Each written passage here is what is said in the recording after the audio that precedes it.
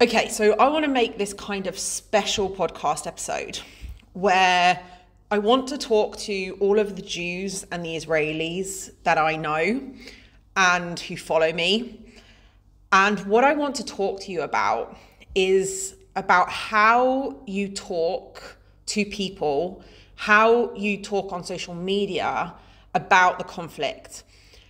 And my goal is to kind of help you see a better way of communicating what's going on and help you avoid some really, really, really big mistakes that I think a lot of people are making that are making it harder for other people to understand some of the nuance of this conflict and to understand the Israeli side.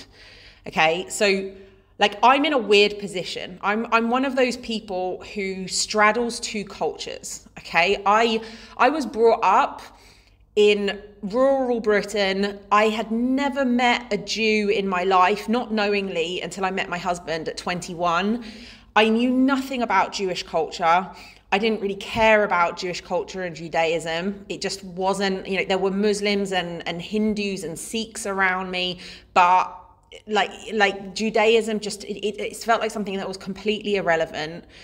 But at the same time, I was also brought up in a culture that was very, very, very clear that anti-Semitism is not acceptable, and we grew up with all of the stories of the Holocaust. We're taught it in school, and people understand that on some level, and it is considered to be the worst horror of the 20th century. But at the same time, it just doesn't feel very relevant in our lives because there just aren't any Jews, right? Jews make up a tiny percentage of the British population, and they live in groups around the country and in communities around the country, like in London, Manchester, like in the big cities. They don't sort of, I had one black friend at school, but there aren't any, and there was a very small black population where I grew up, but there weren't any Jews at all. And that's hard, I think, for some Jews to sort of get their head around. And so I'm in this very strange position where not many people are like me, where you really straddle two cultures. I've come from that culture. And I moved to Israel when I was 22. I married an Israeli Jew. I have then, over the past 14 years, become more and more and more entrenched in this culture. I've done Giyur, I've done a conversion. My children are brought up as Jewish, but I still see, and I'm starting to see, I also I don't live in like Medinat Tel Aviv. I don't live in like the state of Tel Aviv, right? I'm not in this cosmopolitan area. I'm in this very rural part of Israel, and probably a lot more exposed to Israelis and the Israeli mentality than most new immigrants to Israel. So I'm in a very strange place where I understand what it feels like to be from outside of this culture and have no idea what it involves. But I've also then completely adopted a new culture, but I still remember what it was like to be not in that culture. And what I want to talk to you about in this podcast is about how to bridge that gap between those kinds of people and how to help take them on a journey from A to B to understanding some of the Israeli perspective or the Jewish perspective of this culture. And I think, and I say this with love, so, don't take this badly, but I think a lot of you are doing a really shitty job of doing that. And I'm going to explain why in this podcast. And I'm going to talk about the ways I think that you can help spread knowledge about the Israeli side of this conflict more effectively. And I also want to say, this is a PR war that's going on right now. We have the actual war that's going on, but then we have this PR war that's going on and is being fought. And the Palestinian whatever side of this has some slogans that are just regurgitated and are very, very, very catchy and well known. that isn't so true on the Israeli Jewish side of things. Like, I mean, things like Am Yisrael Chai, like nobody is saying that outside of the world's Jewry. It's not happening. So like we have to, what I want to kind of try and get across in this podcast is that like we're not going to win on that sort of slogan front. You need to be able to present the Israeli side of things to people in a way that they can understand. And let me just define those people that you want to appeal to for a second, right? Because like all of the Jews and the Israelis that you know, right? You don't need to appeal to them. You don't need to explain to them what's going on. They're already on your side, right? You've already won those people over. So you don't need to talk to them. There's also all of the Muslims and sort of Arab sympathizers around the world, the progressive left in the West for the large part is fully on the Palestinian side, right? You're never, ever, ever going to convince them. But then there's this whole group of people in the middle who are looking at what's going on their TV screens, and they know that they don't understand the conflict, and they know that there's more complexity to it, and they know that a lot of slogans are getting thrown around, but they're sitting there going, I feel like there's too much missing. I don't really know what's going on, and I don't know how to take a side. All of these slogans and chants are all very sort of like, compelling, and they seem to have a lot of passion, but they're not painting a full picture to me. Like, a lot of people have asked me, for example, what does free Palestine mean? Who are they freeing them from? Like, or free Palestine from the river to the sea. Like, wait, but what does that mean? Does that mean that you get rid of Israel? Like, is Israel not a country? Are Israel colonizers? Like, what's going on? They sort of see that they're only getting pieces of the puzzle, and they want to know more. They genuinely want to know more. But you really have to, and this is why I explained where I come from. You really have to understand like where the average Westerner is kind of watching in disbelief, sort of feeling like, wow, this looks so fucked up, and this is all blowing up again, and why is it blowing up, and what's going on? And they don't have a dog in the fight. They might lean more one way to the other, but more than anything else, they just feel like there's a lot of missing context, and they don't really understand what's going on. And those are the people, these kind of moderate, level-headed, intelligent people in the middle who want to know more, but the information that's available is so inaccessible to them. And they are the people that you want to appeal to. And you learn this in business, right? In a business like mine, there are those who, they already love you, they're true fans, you don't have to convince them, right? There's the ones who hate you. There's the ones that want to do detoxes and want to do like juice cleanses and want to be vegans, and they're never, ever, ever going to listen to me. But then there's a whole bunch of sort of moderates in the middle who are open to what I say. And this applies here too. So you've got to remember who you're talking to and who you're trying to win, because you're not trying to win over people on either extreme. You're trying to win over the moderates in the middle who have sympathy for what's going on in Israel, but lack understanding and context. And just one thing before I launch into my kind of 4 points of things I think you guys need to do better on social media. I also want to talk about the nature of social media, right? This conflict it's very, what we've seen in the past sort of couple of years is things like Me Too, things like the whole BLM stuff that kicked off, Corona, COVID, and this, and it's so blown up over social media and so accessible via social media, and everyone can post about it, everyone can talk about it, that what happens with these sorts of conflicts and these sorts of events over social media is very similar to what happens in nutrition and everything else, right? There's always a very, very, very small percentage of extremely loud, extremely obnoxious people, right? And we see this a lot on the progressive left, right? The far left, whether it's around environmentalism or whether it's around Black Lives Matter, whether it's, I'm probably gonna get cancelled for saying that, whether it's around what's going on right now.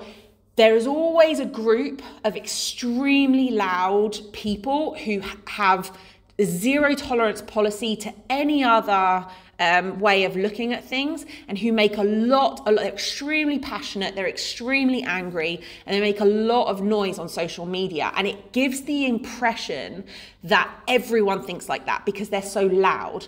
And you see the same thing in nutrition and exercise. They're so loud, and they drown everyone else out. And you end up with this situation where, because they are dominating the conversation, if you're somebody who, you have to have like a really big pair of balls to speak out against them, and you have to be really like, it's usually the extremists on the other side who speak out against them, because they're the ones who feel passionate and angry enough to say something. In the meantime, there's all these moderate people in the middle who will look at comments and look at posts and go, oh my God, like this is so extreme, this is so over the top, but I'm not going to be the one that jumps in and says something because I'm going to get my head bitten off. And then occasionally you get somebody who's, you know, level-headed and sensible, who then says something, they get their head bitten off by 20 angry, you know, like the mummy mob or something, you know, like, yeah, exclusive breastfeeding, like natural birth, and then, you know, one sensible person comes in and says, okay, but how about this exception? And then they get torn to pieces. Then they go, bloody hell, I'm not doing that again. I'm not going to put myself out there again. And other people see them getting attacked. Other moderate people see them getting attacked, and they're like, "Oh, I'm not gonna be like have that done to me. So I'm just gonna stay out of it, right?" And and this is the problem with social media: is it amplifies in this way. It amplifies extreme voices, and then those voices in the middle of people who are moderate, who are thinking about the nuance, who are sort of going, "Hang on, what about this? What about that?" Their voices get completely drowned out, and they get shouted down, and you don't get to speak. And so you have this crazy situation in which 80% of people are not being represented with their more moderate views, but the 10% on either side are getting over representation from their extreme views. And it's really important to understand that that is how social media is working right now as well. Okay, so I want to move on to sort of like the four big sort of mistakes and how to correct them that I think a lot of Jews and Israelis are making. And I'm allowing myself to say this as a kind of outsider. Hopefully I've got my honorary Jew badge by now, but like I feel like I can say certain things that other people can't. So I'm saying this with love, a bit of tough love, but I really want you to take this on board and think about how you're communicating this to the vast majority of non-Jews that are out there that are sympathetic to the Israeli cause. So first of all, symbolism, right? I get it, right? It feels like a really good thing to do, to change your profile picture into a Star of David that says, I stand with Israel. I get it. But the reason why that is really pointless is because other Jews and other Israelis immediately go, oh, great, she's on our side. Awesome. But again, they aren't the people that need convincing. It also signals, obviously, to the 10% on the other side that hate you. But then what it signals to that 80% in the middle that you have a chance of talking to is it's kind of like, it's too in your face kind of symbolism. Like the Star of David doesn't mean very much to people who aren't Jewish. And like, the reason why I say that is because, again, I come from that culture. The Star of David meant nothing to me. It didn't move me in any way. I was just, the other day I was driving out of my moshav, and they've put up all these like Israeli flags. And it really made me feel very like proud and patriotic. And it gave me a sense of sort of like, you know, belonging. this is after 14 years of being here, right? But when I go back to like the first few years that I was here, you know, when Israeli flags were waved and when the Hatikva was sung, it like, I could see that it meant a lot to other people, but it didn't touch me in any way. And that's not because I was anti-Semitic. It's not because I didn't like Israel. It's just because it's very hard. Those, like, just like if I were to see, I don't know, a Ugandan flag, it doesn't mean anything to me. It doesn't move me. And what you do by plastering Star of David everywhere is that you kind of just make people think, oh, well, they're obviously, any moderate in the middle, well, that it's obviously that person, like that person's obviously, I know what their opinions are already. And it kind of, like, say, for example, if they're going through your stories, and then the first thing they see in your story is a Star of David. I've seen a few people share now, like this kind of square with like hundreds and hundreds and hundreds of tiny little stars of Davids. Like, and that's the first thing they share in their stories. And it's like, who is this for? What is this going to get you? Like, all this does is it signals to other Jews, like, I stand with Israel, you're going to like the rest of my content. But if I'm a non-Jew coming into this and trying to understand the situation, I'm just going to be like, oh God, I don't want to be overloaded with symbolism and sound bites again. So they just will leave the story. And they're the people that you want in your stories. You need to be able to present something right off the bat that gives them a reason to read and to take note and to listen. And plastering it with symbolism doesn't help that. It just puts people off. And you might say, well, you know, it's really out of order that it puts people off, but you would be put off as well if it was a cause that you're not familiar with and you want to learn more, but you don't want to just hear all of the sound bites from the other side and be blasted by things. And similar with things like, I keep seeing hashtag Am Yisrael Chai. Who is this for? Like, seriously, guys, think about it for a second. People, you know, all of that, those 80% of people, moderates in the middle, they're not going through their Instagram looking for hashtag Am Yisrael Chai. They don't even know what that means. Like, so you're just, by using that, you're not going to reach anyone who isn't already well and truly in that echo chamber already. Like, you're only going to be sharing with other people who have the exact same beliefs as you. And that doesn't help, because it doesn't help anyone else understand where we're coming from. And the other side has lots of slogans, right? All the free Palestine, from the river to the sea, blah, blah, like, and you know, it's open air prison, occupation, any occupation, like all this stuff. They have very, very strong slogans. And I'm not saying they don't, right? But that was obviously convincing for some people. But most moderate people in the middle, they're going, well, what do you mean free Palestine? Free Palestine from who? Like, what do you mean about the occupation? Is Israel occupying the Palestinians? Like people are interested, asking those questions. At least intelligent people are asking those questions. And we aren't going to win them over with slogans like Am Yisrael Chai. Like, they're not gonna, that's not gonna mean anything to them, right?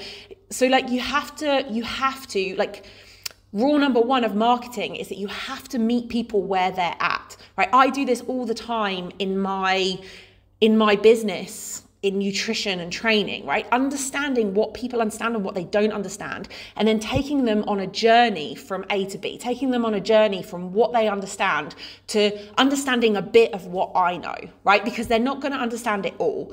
You just got to get them a few steps in the right direction, but you got to meet people where they're at. And where people are at is not worshipping Star of David, and it's not worshipping the Israeli flag, and it's not worshipping slogans like Am Yisrael Chai. The second big mistake I think that a lot of people are making is that a lot of you are calling people out, and calling people out does not help. I get it. Like, it's also something that I've also learned over the years, is that like a lot of Jewish people, a lot of Israelis have a bit of a chip on their shoulders. But this is not the way. Coming into it really emotional and attacking people is not the way you're going to win people over. So let me give you a couple of examples of calling people out.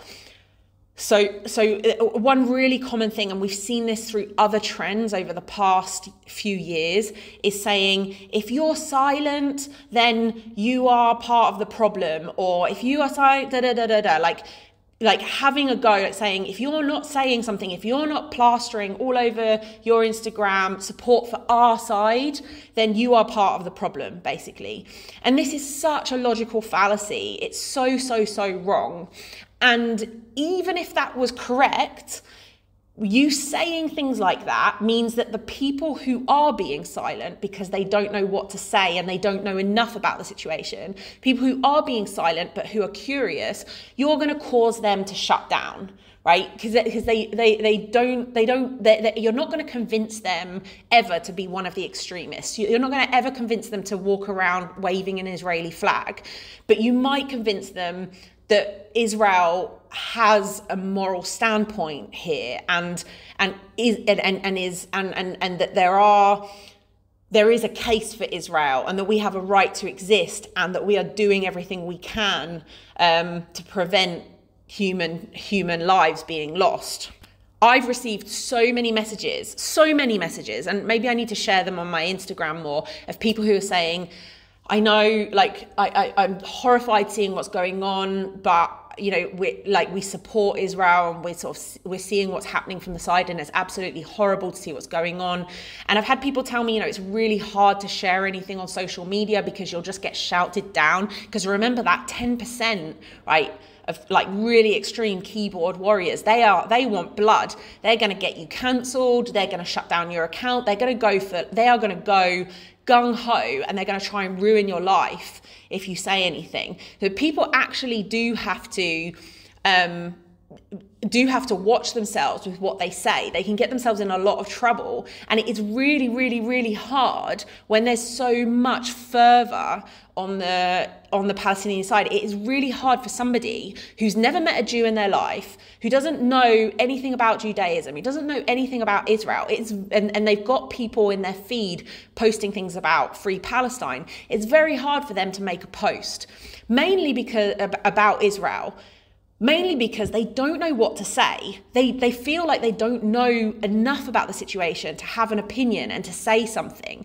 And then when they see posts by you saying like, if you're silent, and I've had messages from people, because I've tried to say in my stories, I've tried to say, there's a lot of people who are supporting us and who see what's going on, but even if they're not saying anything. And I've had Jews and Israelis attack me and say, it's not good enough. They're part of the problem. They need to be speaking up. They need to do this. It's like, And it's like, you're just coming from a very emotional place right now. And if you say that to those people are going to go, oh, well, I won't even bother then. I'll just turn my TV off. Like, my life is unaffected. I'm just going to carry on as usual. Why should I care? Like, you've got to, like, if people give you a little bit, I think there's a kind of like, there's that culture in Judaism of sort of pushing people away, making them prove it as well. Like, with conversion, it's like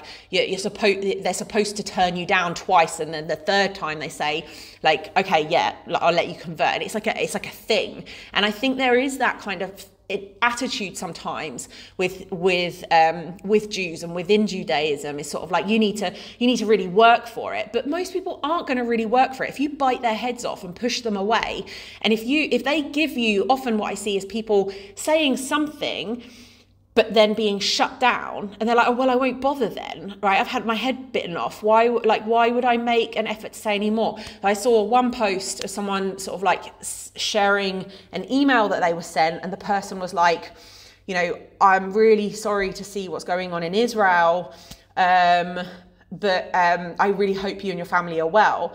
And then the person went and plastered it all over their social media and said, like, this is what not to say. We don't need reminding of what's going on. Just don't bother emailing us. And it's like, this is the exact sort of problem, right? People are trying to reach out and show that they care, and they are reaching out kind of bridge that gap in some way and show you that they're thinking about you. And then not only do they get their head bitten off, but they get shamed on social media for not saying the right thing. And it's like, that is not the way to get people on your side. That is going to make that person shut down and say, right, I'm never going to bother again. And then any non-Jew that sees that post is going to be like, God, I'm definitely not going to reach out to anyone that I know. Meanwhile, all the Jewish people that they do know are saying, your Jewish friends are not okay, you need to reach out to them. But they're getting mixed messages from people. Like, and again, and that also saying your Jewish friends are not okay, you need to reach out to them, is also quite an aggressive way of saying it. It's like there are ways of like sort of saying it more softly, saying, you know, we're really struggling. If you reach out to your Jewish friends and ask them if they're okay and show them that you care, it will mean the absolute world to them. Like if you word it that way, you get more flies with honey than you do with vinegar. Like you even though you're angry and even though you're upset, don't take it out on the people who care and who want to show you some empathy and caring. I also saw a post at one point, somebody saying, for those of you who actually had the decency to reach out and ask if I'm okay, here's what you can do. And this kind of language, like there's absolutely no need for saying who had the decency to.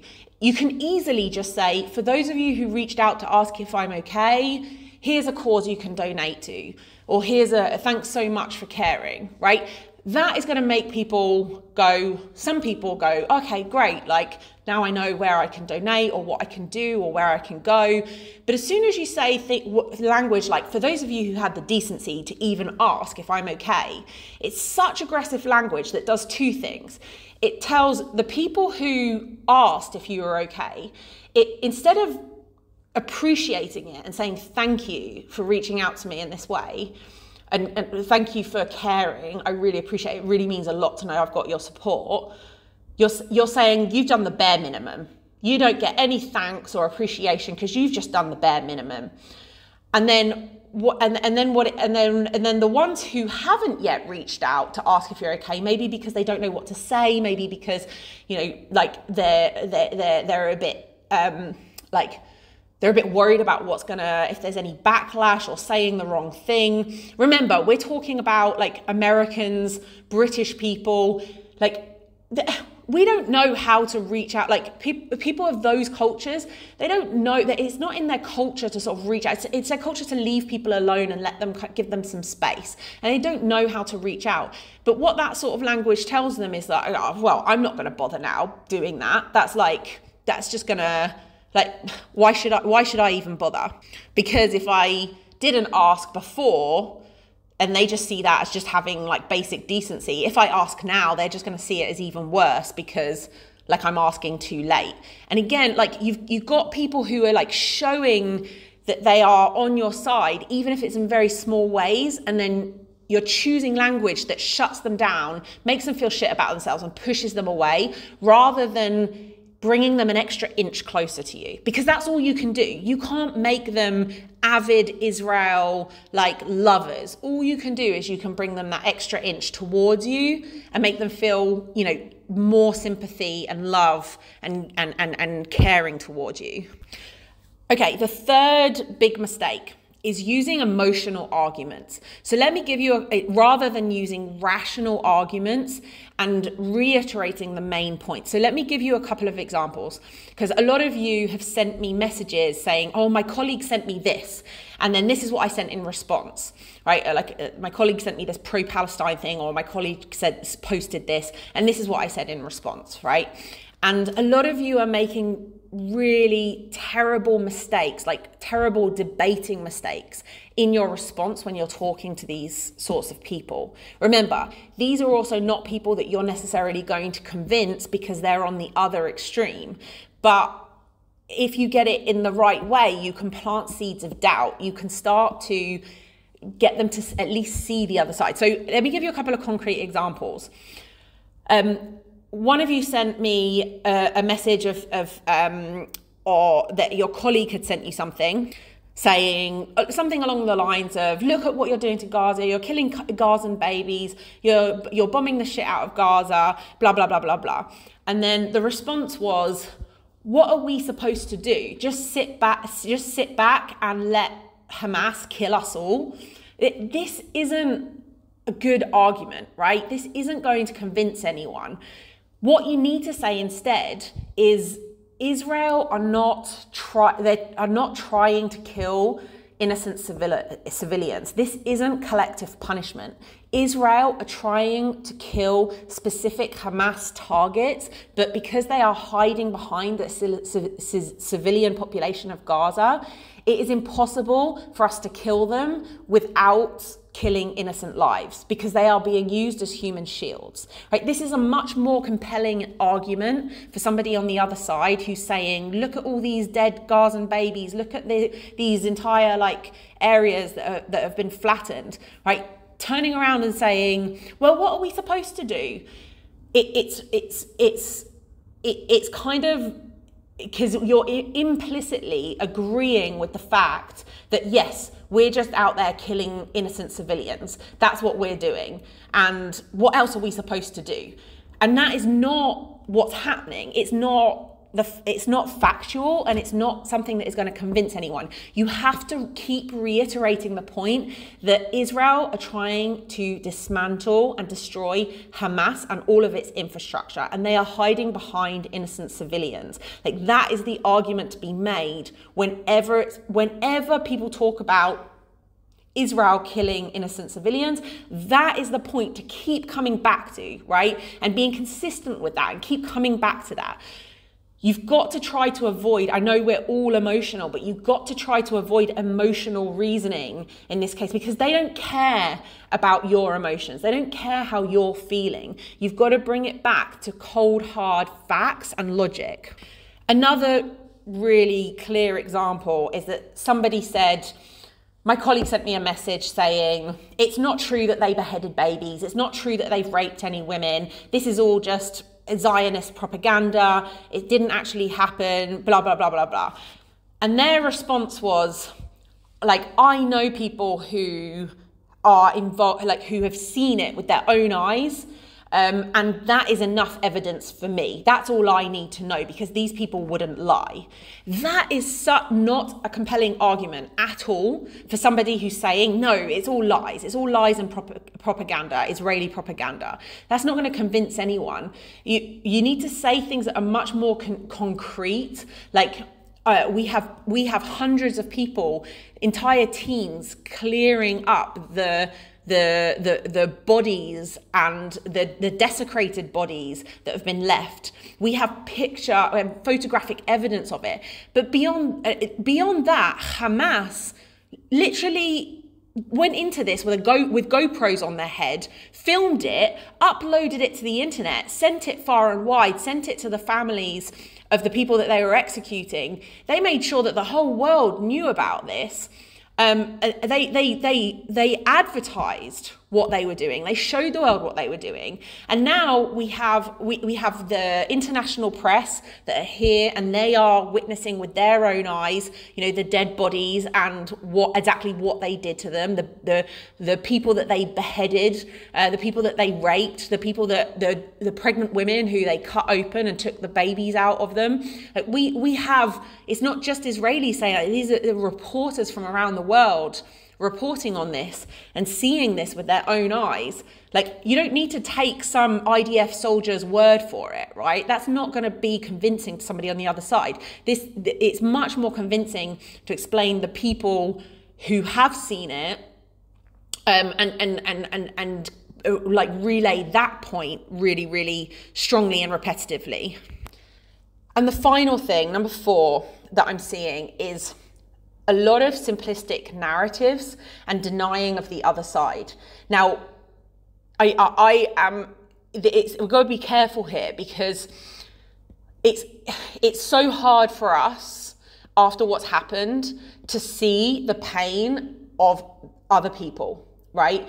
And what I'm not saying is that they had a reason to do it. They're justified in their reasons to do it. I'm not saying that, but we can't just pretend that there isn't another side to this, and we can't resort to simplistic narratives.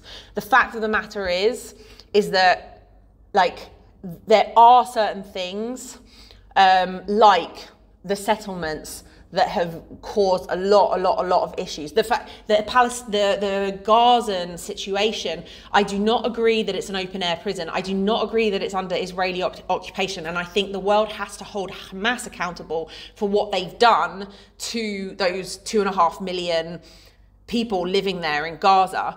But we don't want to become like them and completely deny the other side's pain. You know, right now, a lot of people are dying in Gaza. It's complete chaos, complete hysteria. Children are dying. It is awful what's happening there. Does that mean that I don't think we should be doing it? Absolutely not. We absolutely have to dismantle Hamas. There's no way around it. But we can't just deny the other side's pain and deny that that they're feeling anything at all. And they have the problem is, I know they have a lot of extreme claims and extreme sort of aims as well that you just can't like accept. But we don't want to fall into the same trap of overly simplistic narratives and just, you know, cutting out details. We want to keep this nuanced, and we need to keep talking about it from a nuanced perspective. Okay, after recording the podcast, I realized there's something else that I want to say. So I'm just going to jump in here to add this little bit. And that is to say that when it comes to like simplistic narratives and denying the other side, like denying that the other side is going through any pain or that there's anything that Israel has ever done wrong, it can be really hard for us to do. But I think that all it does, when you're thinking about the moderates, is when they see, you know, Gazan children being pulled out of the rubble, and then Israelis saying like, oh well, you know, it's all their fault, we've got nothing to do with it, or like, you know, it's not really happening, or whatever else. It just makes people have less sympathy for the Israeli side. It does. People aren't blind. People can see what's going on. So again, you have to use those like really concrete arguments of like, the goal is to kill Hamas. Hamas are hiding behind their civilians, and this is why Gazans are dying. Israel doesn't have another option. They can't just let Hamas just keep on existing. But there's no other way when they hide behind their own civilians as human shields. And some people sort of feel like giving the other side any sort of wiggle room, saying anything on the other side, like, you know, criticizing Israel's policy towards settlements over the past few years, or by, you know, criticizing some things that Israel has done, or by acknowledging that what is happening now in Gaza is absolutely horrible. It feels like you're giving a lot of people don't want to say it because it feels like you're giving power to the other side. But when you deny that, all it does is it makes people have less sympathy for us, and it makes people think, well, you're not seeing the other side at all, and it makes us look willfully blind. And a lot of people on the pro-Palestine side are willfully blind, and people can see that. So we can't also be willfully blind with overly simplistic narratives and pretending that the ways that Gazans are suffering is not happening. We have to acknowledge that, because that's the common humanity that we have that they don't have, that ultimately plays to our advantage. I understand it's a difficult thing to do, because it does feel like, you know, you give them one finger, they'll take the whole hand, you know, as you say in Hebrew, or you give them an inch, they'll take a mile, and they will. And that's part of the asymmetry in this war, the physical war, and also this PR war that's being fought. But we still have to acknowledge their humanity, acknowledge their suffering, and acknowledge their pain. Otherwise, we come across as just as inhumane and just as barbaric as they do. And that isn't going to appeal to those moderate masses who, you have to remember, they don't know conflict, they don't know violence, they don't know existential threat. They only know peace, and peace with neighbors and cooperation with other countries. And wars are things that happen over there in some other place with, really people who don't understand how the modern world works. So you have to appeal to their common humanity as well if you want them on your side. One final thing I want to add is I've seen a lot of criticism on the Jewish-Israeli side about tokenism and using Jews as tokens, the ultra-Orthodox, like anti-Zionist ones, and them being used and weaponized by the other side as like, here we are, here you go, here are Jews that are against Israel, as well as sort of the more liberal progressive Jews that are against Israel and pro-Palestine. I really do understand this argument, and I also feel really uncomfortable with the other side's use of tokenism. But it's kind of a difficult one, because don't we also kind of do the same? I mean, a son of Hamas is a great example. The guy that wrote the book that was, that was brought up within Hamas, and we use him as an example. And there are other examples of Arabs who speak out against Hamas that we also use on our side. And also, aren't I kind of a token? I mean, I wasn't brought up Jewish. And yet here I am with a very pro-Israeli stance. So I don't know, it's just something to be wary of. I don't really know what the right answer is here, because I do think it's a powerful argument to say, look, this guy who, used to be a politician for the Palestinian Authority, he condemns Hamas. And I also realize how powerful voices like mine are in this fight. It makes it's a much more appealing argument to somebody who's not Jewish and hasn't been brought up Jewish, hearing a non-Jew speak about it. But I think it's more because of my perspective and being able to bridge that gap between their knowledge and value system and the Israeli one. I think that's why it is more powerful than anything else. But I just wanted to put that out there, because I think it's a bit of a contentious topic. I don't really have a solution for it, but we do need to be careful about calling out tokenism, especially if like the next slide on your stories is using an Arab to do exactly the same. So just to kind of summarize my main points is that the main point that I'm trying to get across is that you are not going to be able to convince everyone of Israel being in the right here. But there is a huge number, and you are exposed to all of the anti-Semitic stuff, all of like all Jews and Israelis right now are in an echo chamber of very pro-Israel stuff on the one side and very, very, very awful anti-Semitic stuff that's happening on the other side.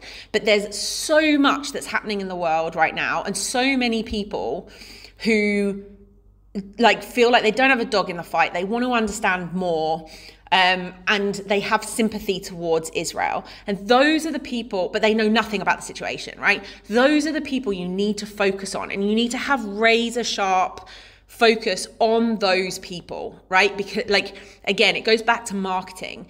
In my job, I have to focus on those people that I can help, that are open to my help, but that aren't quite sold yet, right? I don't want to keep selling to the same people who are like true fans, right? That doesn't help me. I won't get more sales. I won't make more money, right? Then there's all the people that can't stand me, can't stand my personality, can't stand my views, can't stand my methods, think that, the true way is like, I don't know, keto or whatever. They're never going to listen to me. So there's no point trying to convince them. You have to identify the people that you're talking to, and you've got to have razor sharp focus on these people who are moderates, reasonable people in the middle, want to learn more, don't know how to learn more because there's just this PR war going on over their heads and none of it makes any sense to them. You have to focus on them, and you have to try to share perspectives and narratives and stories that are simple and that can help them get from where they are and inch their way to where you want them to be. And you can't get pissed at them for not driving a mile in your direction, right? They're gonna take little tiny steps, one in one direction or another, one tiny step at a time in each direction, very, very cautiously, and that's all you can expect of people. So treat them with kindness, because if they're already on your side, you shouting them down, you telling them they're not doing enough, you telling them, making them out to be bad people, is going to make them completely shut off to your cause. You blasting them with Jewish symbolism and ideology is not going to get them over to your cause. But being rational and calm and presenting things in a way that they can understand, and I understand that's hard for a lot of you as well, especially those of you who grew up either in Israel or in a very tight Jewish community. It's hard to see where other people are and how they view it, and how to grab them, take them along that journey. Hopefully I've been able to help you bridge that gap a little bit, from sharing my perspective from having been there and now being here. Let me know your thoughts. Let me know if you have any questions. Let me know if there's anything you would add to that. Let me know. I'm really interested to hear it.